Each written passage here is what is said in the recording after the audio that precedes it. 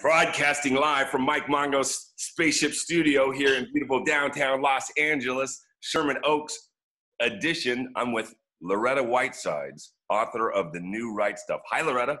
Hi, Mike. It's great to see you. How are you today? Good to see you. Fantastic. I know you're fantastic. You're always fantastic. Well, I'm on the greatest planet in the universe. What planet is that? Earth.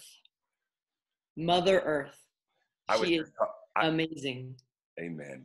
I've seen a lot of planets and a lot of stars, and they've got nothing on this one. We are on the best. We're in the best place right here. You and I have got to talk a lot, and we are both two of the most excited people about space I've ever met in my life. And that's what I think one of the reasons that you and I are friends. So before I go any further, I have to, please let me introduce you. You are the author of The New Right Stuff. And so that means there must be an original right stuff or an old right stuff, and you've created the new right stuff. Correct.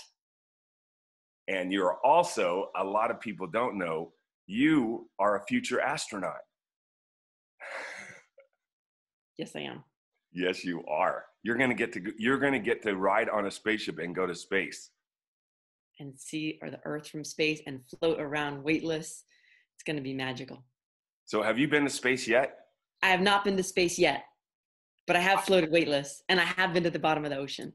You floated weightless before? I've done 80 different trips to float around. I've got about 4 hours of weightless time in 30-second chunks. You have floated weightless more than 80 times? Absolutely. It's amazing. It's better than a trampoline. It's like a trampoline and a pool combined times 1,000. Really? Better. Because that's a great explanation. I never thought of it like that. It's like a trampoline and a pool combined, even better. I never thought of it before either. I just made that one up right now. That's perfect. I'm drawn forth by all of you watchers to think even smarter. I'm going to use the power you have in the way you listen to me. I'm going to tell people that probably for the rest of my life. That is definitely the new right stuff. Perfect. So how did you get to fly 80 times? Excuse me, how did you get to be in zero gravity 80 times, or microgravity or low gravity? Free fall is another way to call it. Free fall. That's the most accurate way, because we're always in gravity. If you think about the moon's is held to the Earth by gravity. The Earth is held to the sun by gravity. There's plenty of gravity out there. There's no shortage of gravity. There's not less gravity in space. There's just as much gravity. The difference is you're in free fall in that gravity well. So if you're in the space station orbiting the Earth, you're in free fall around the Earth. So just like on the trampoline, you're in free fall when you're coming down. Actually, you're in free fall when you're going up too. You just have a little more momentum going up. But yeah, in the airplane, when we dive from 35,000 feet to 25,000 feet, it's like a big roller coaster in the sky.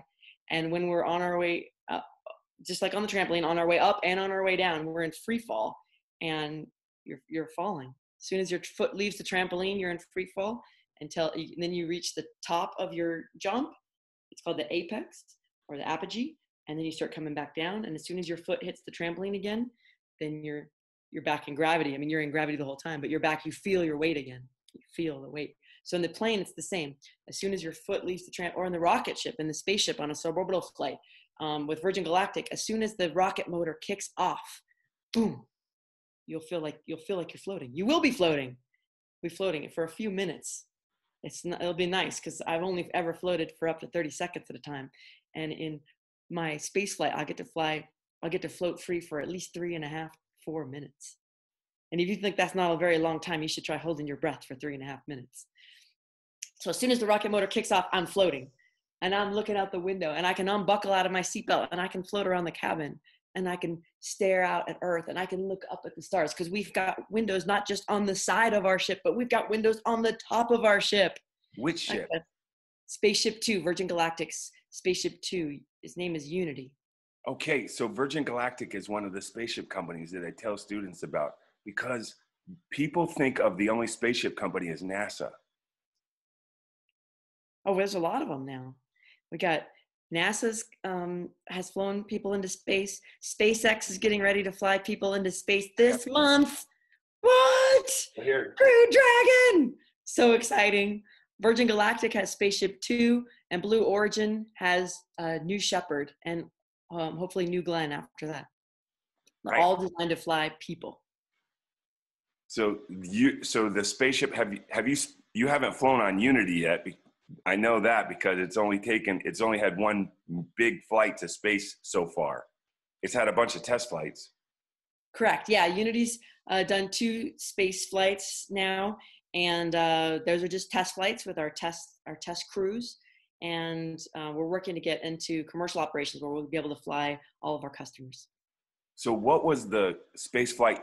What was the airplane flight? What did you fly on to do free fall? Right. So that's how astronauts train for space. We use airplanes flying just like airplanes you might have been on, like Southwest or United.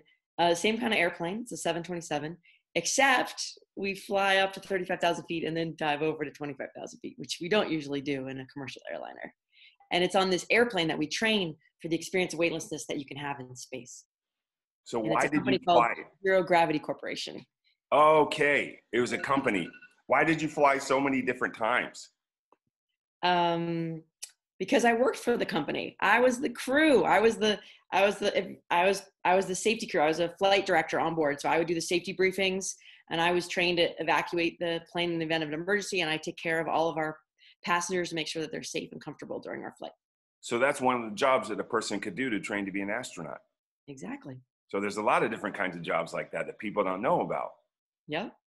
And do you think that job was an advantage for you to be a future astronaut? Oh my goodness. Absolutely. I've got more experience in weightlessness than probably any other person scheduled to fly with us in Virgin Galactic. Wow. When do you think that you're going to go to space? I'm hoping I get to fly next year, 2021. That would be awesome. So is that why you wrote the New Right Stuff? I wrote the New Right Stuff because I love science fiction and I love Star Wars. And a lot of my friends, they studied engineering to learn how to build the spaceships that they see in Star Trek. And I was really excited about the culture that I saw in Star Trek and Star Wars. The way people spoke to each other with respect, and the way the Jedis were calm and were noble and defenders of peace and justice in the galaxy. And I thought, well, what if we build all these spaceships, but we're still being jerks to each other? That's not going to be very much fun. That's a good point. Yeah, I don't want to go to Mars and be jerks. So I wrote the book to help us build the culture of the science fiction future to go along with our spaceships. We could be jerks here. We could be jerks anywhere, but it's not as much fun, really. It's more fun to laugh and dance is what I've learned. It is. So that's why you wrote the book, is to teach people how not to be jerks? Yep. Really? Well, and I wrote the book to help people fulfill what they came to Earth to do. So do you know what you came to Earth to do?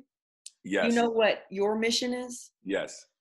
And I want to help people fulfill that, because if everybody's fulfilling their mission, their life dream, we'll get everything handled. We'll take care of the whales. We'll take care of the climate. We'll take care of education. We'll take care of kids. Everything will get handled. So I want everybody to do their piece, and I want them to have fun doing it. Will we take care of turtles? Oh yeah, turtles, of course. Will we take care of trees? I love trees. Are we going to have trees in space? They bring us oxygen. We better have trees in space. We're not going to make it very long. Can you imagine a spaceship so big that we had a beach in it? Yeah, like Biosphere 2 had a beach. Yeah. Have you been to Biosphere? I've been inside, but I celebrated New Year's inside Biosphere. So 2 of our friends were at Biosphere, Jeff Notkin and Cyan Proctor. They did a show there. Oh, great. Yeah, that's a cool place. That's like a spaceship inside a spaceship.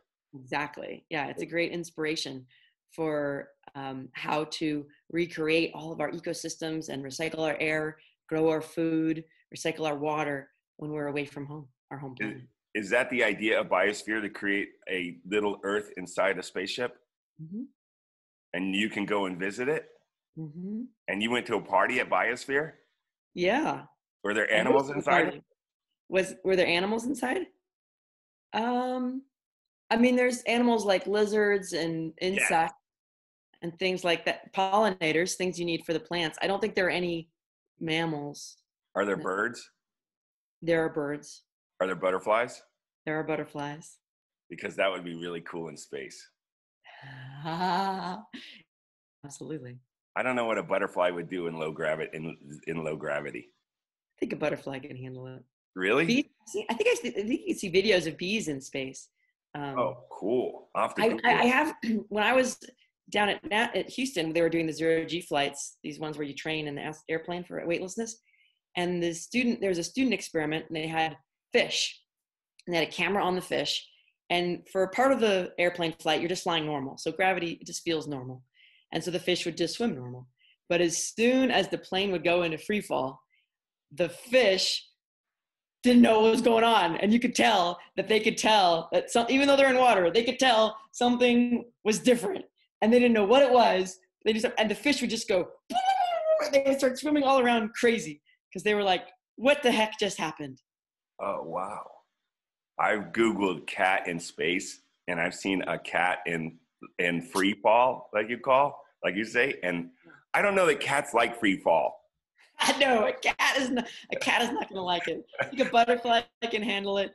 The fish did okay; they weren't happy with it, but the cat, no, not going to like it. Story A, mu- Musker always wanted to take a snake. a snake. A snake. He wanted to know what the snake would do. Oh, I think a snake would just hang out. I've always wanted to see a monkey because humans and monkeys are similar. Yeah, I that would think be a cool. monkey would really have fun in free fall. I bet you could find a video of a monkey in the plane. Pretty sure. Cool. So you are a future astronaut. You've written a book, and so you're an author. And Yes. what do you do in regular life? I don't have a regular life. I have an awesome life. Um, what I do is I'm a teacher like you, and I teach people the new right stuff. I teach people who build spaceships how to use space and their love of space to be their best version of themselves. Oh, wow. You teach people how to be the best version of ourselves. Yeah. That's the new right stuff. Hmm. How to be calm, how to be loving, how to be authentic, like tell the truth, share share my faults and my mistakes, and be honest. Mm, And be honest. mhm, that's a big part of it. You have a name for everybody who learns all of this? Yeah, we're calling them space kind. Space kind, Hmm. like humankind in space. Hmm. Space kind. Yeah, and they're kind. They're not Oh, jerks. and being kind. Being kind is so important. You know, I mentioned Cyan Proctor a minute ago, and the reason that she got picked in the top 16 of 5,000 people that she applied with when she went to be an astronaut at NASA, the reason she even applied in the first place is because when she was in college, one of the people that she was a student with remembered her for being kind. Wow.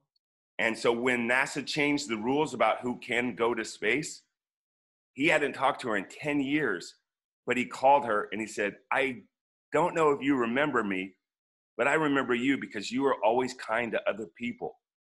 Wow. Yeah, that Mhm. really lands for me. People will never forget how you make them feel. That's right. It's funny because I will see people I haven't seen in a long time, but I'll remember how they make me feel. Hmm. That's Yep. very important. Yeah, I think that was Maya Angelou who said that. Oh, They oh, won't wow. remember. Yeah, she did say that. Yeah, they And won't it's remember what true. you say. They won't remember what you do, but they'll remember how you made them feel. Woo. That's a lot of responsibility. Hmm. Absolutely. Well, is there a lot of the people that watch my show are probably 10 or 12. And a lot of the people that watch my show want to grow up to live, work, and play in space. I Mhm. call them human heirs. Those are the next generation of space explorers. And that's them because they're not grown-ups like us yet. They will be. And do you have any suggestions for them? Mm, that's really beautiful, Mike. Yeah, I live with a 10-year-old, so You live with a 10-year-old? Yeah, and an 8-year-old. Wow. Yeah. So that's how I have this Lego spaceship, because my son built it. Okay. Yeah. That's the Saturn V. I didn't build that Saturn V. My advice for 10-year-olds. My advice for 10-year-olds is to think about other people. Take care of yourself. Make sure you're brushing your teeth and you're eating well and you're sleeping well and you're getting exercise. And then it's like on the airplane, they say, put on your own oxygen mask first if you've been on an airplane. And then once you've taken care of what you need, make sure you're thinking about other people. Think about, what does your sister need? What does your friend need? What does your neighbor need? What does your mom need? Can you unload the dishwasher? Can you sweep the floor? Can you feed the dog? What can you do to help out and make life work better? Not just for you, but for everyone, because we're all crew of Spaceship Earth. And right now you're training for your life in space, but we're already in space. We're already on a spaceship. And we got to train for outer space by training to be the best crew we can of this Spaceship Earth. Thank you very much. So it sounds like Space Kind are great team players. Yeah, absolutely. Well, thanks for being on Mike Mongo's Astronaut Adventures with me, Mike Mongo. My pleasure. It's always so much fun to hang out with Mike Mongo. And I hope you'll come back. Absolutely. Super fun. Because it sounds like you have really good adventures. We didn't even get to talk about Yuri's night. No, or going to the bottom of the ocean. Oh yeah, you've been to the bottom of the ocean. So we have lots more to talk about. Or going to the Arctic Circle. You've been to the Arctic Circle? Yeah, twice. You're a scientist? I am a scientist. So here's a question. On this note, a lot of times I will tell students that the way to get to space is to make yourself a kind of person that people want to have around. And that means developing skills and abilities that make us desirable to have on a team. What is your experience with that? This is a really serious question. I was going to wrap it up, but I just had this on my mind. And oh my gosh, what are we going to do? We got to do more. Okay. I love being a scientist. I went to college and I studied biology because I wanted to be an astrobiologist, like the biospherians. I wanted to learn how to grow food, grow plants, and recycle our air and water. So I learned the language of science. I learned about gravity. I learned about physics. I learned about chemistry. I learned how to talk about measurements and scientific units and how to do hypotheses and research. And because of that, when I work in the space community, I speak their language. I understand what they're talking about when they're talking about force or tests or analysis, because I've done it. And anymore, that training and that background makes me more valuable to the team because I understand what they're dealing with and I can help them and I can speak their language. So it's important to learn to get yourself as smart as you can, read as much as you can, learn as much as you can about science, about engineering, even if you're not going to do it, even if you're going to be in politics or you're going to be in business, understanding those things is the basis of our society and the basis of exploration. And you need to understand them in a really deep level to be able to do more. You sound a lot like me. I had a mom that really encouraged this stuff in me. Did you have somebody like that in your life? Yeah, my grandfather. I called him Abuelito. Abuelito. I call my grandfather Abuelito. Really? No. Well, my granddaddy is my one granddaddy, and I have another grandfather, and he's not really my grandfather, but he's always treated me like I'm his grandson, and I call him Abuelito. Perfect. Yes, Abuelito. And he has the same birthday that I do. So I was born on his birthday. So we were like this. Wow. And he loved flying. He always wanted to be a pilot. That was his passion. His love was exploration in the sky. He was from a different era. And I inherited that gene from him, the exploration gene. And we shared that. And his mascot was the Snoopy, the World War I flying ace Snoopy, because he loved flying. And my mascot was Astronaut Snoopy, which is why I have an Astronaut Snoopy on my desk. I've got Snoopy astronaut socks. What? That's awesome. And because I'm of another generation. And for me, the exploration gene is manifested as the desire to go into space. And so Abuelito always encouraged me. He was a doctor. And so he'd gone to a lot of school. He was very smart and he was very loving and very warm. And he always encouraged me and supported me to do whatever I wanted or needed to be the best I could be. Gosh, but gosh, that is beautiful. Thank you for sharing. Again, thanks for being on Mike Mongo's Astronaut Adventures. Loretta Whitesides, keep up the good work. Thanks for being an inspiration to us all. Thank you, Mike. You too. It's amazing. Let's play. You've got the right stuff. Thank you. You do too. Bye. Bye.